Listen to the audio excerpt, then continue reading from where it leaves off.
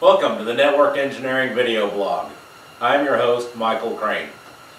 Today we're going to, this is going to be a quick video on how to reset the password in a 3845 router that I bought off of eBay.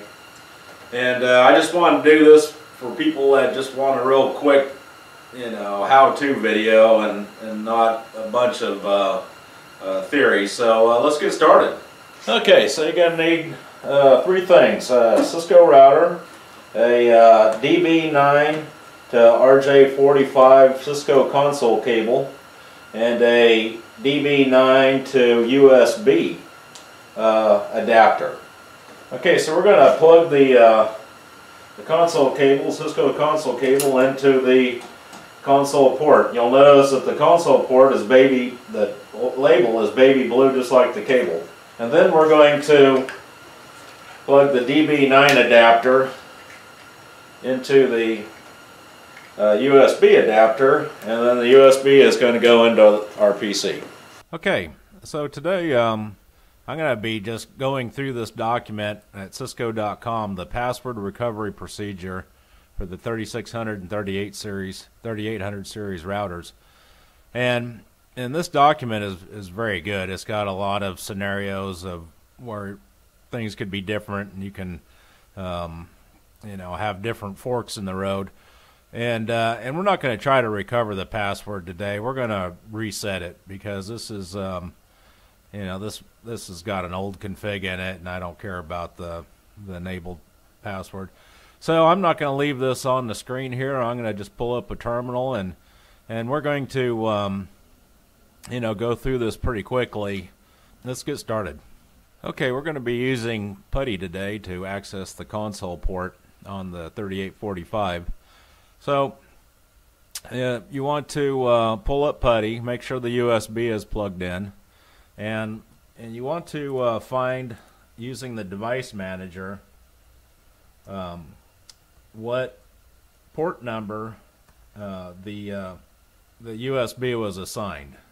So just in a search box, pull up the device manager, go to ports, COM, and LPT, and see what USB port number is. And so we can see it's on COM3.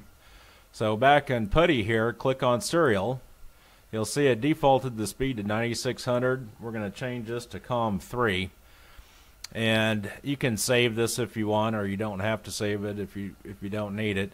And then under connection here, serial, we're going to verify that our serial line setting. So we want 9600 speed, baud, 8 bits, 1 stop bit, and no parity. 9600 N81. If you can remember that, that's they're always that. And then you can go, if you have to change anything, go back, and then you can save it if you want. I've already saved it here from the previous video, so but I wanted to show that real quick again. So we're just going to open the port up, and now I'm going to power on the router. Okay, the router should be powering up. Yep, we can see it. And this is going to take, I don't know, about a minute or so to power up.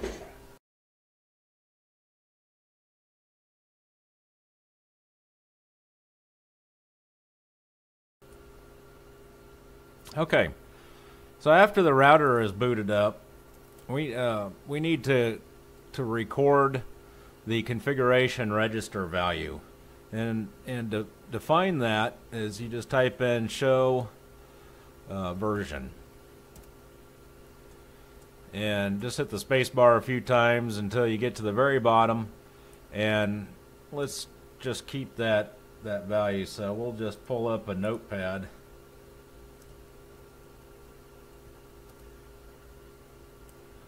And we'll keep that for later use. Okay, so the next step is we need to power off the router and then power it back on and send a break sequence, or a break, to get it into RMON mode. So, which is basically the bootloader. And So I'm going to go ahead and power it off and power it back on. Now, if your laptop is like my laptop, you probably don't have a break key. But PuTTy, being the brilliant people that wrote this program, know they have helped us out on that. Okay, so I've turned the router off, and now I'm going to turn it back on.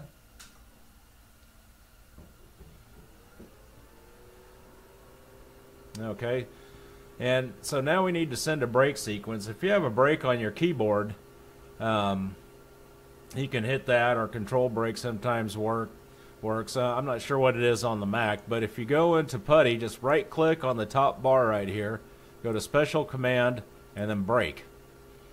And you'll see that it sent a break to the router, and it's aborted the boot mode. And so now we're in the ARM-on mode.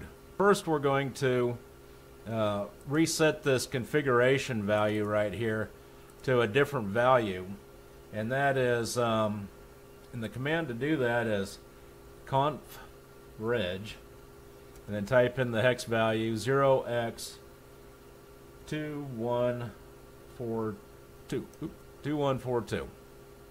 Conf reg 2142. That tells the router to bypass the startup config, which has all the passwords in it. Okay, so now it says we must reset our power cycle for new config to take effect. So yep, we're going to go ahead and I think right here we can just type in reset, and it should reset.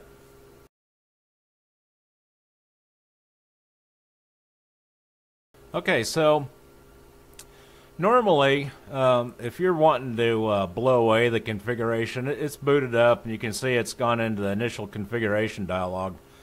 And normally, if you just wanted to blow away the config, this is where you get into, and you can just hit Control C right here. Because if you type in no, I think it'll start prompting you for a bunch of other stuff, and if you just hit Control C,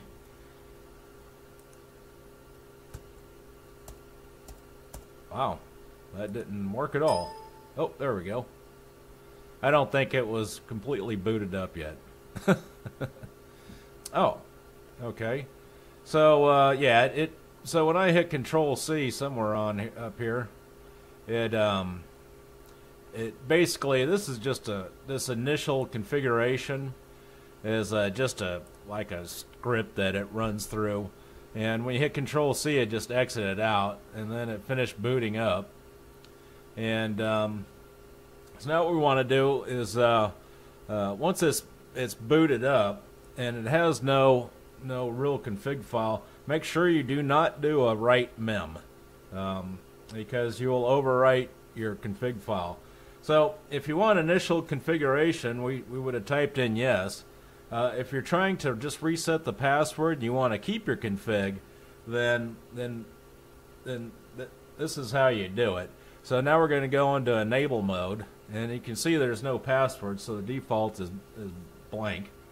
We're going to copy the startup config into the running config, and that way we can get or recover our startup config, and so we can change the password. So we're going to do a copy startup -config. We're going to copy it to the running config, and this is just confirming the file name. Okay, so just hit enter. Don't hit yes.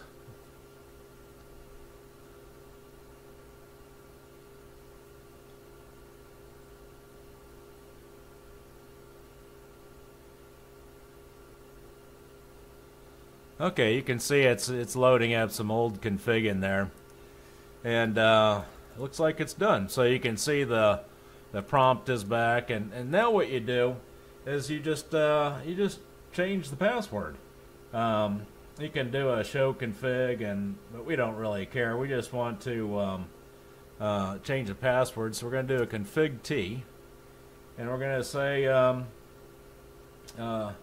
enable secret And we're going to set the password to Cisco, C-I-S-C-O. So now we've reset the password. So now I'm going to hit Control-C and do a write. Okay, and that will save the config file with our new password in there. So now what I'm going to do is just do a now since we've reset this configuration register to the new value, now we need to set it back. And to do that, you just type in config register. Oops, I guess you have to go config config dash register. Okay, and type in what we had previously.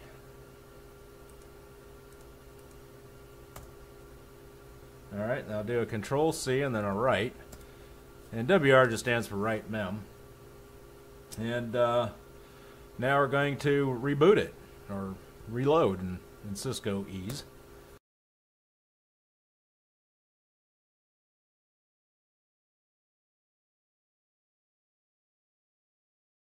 Okay, so it's booted up, and let's verify that our new secret password works. So type in EN for enable, and then Cisco, and voila.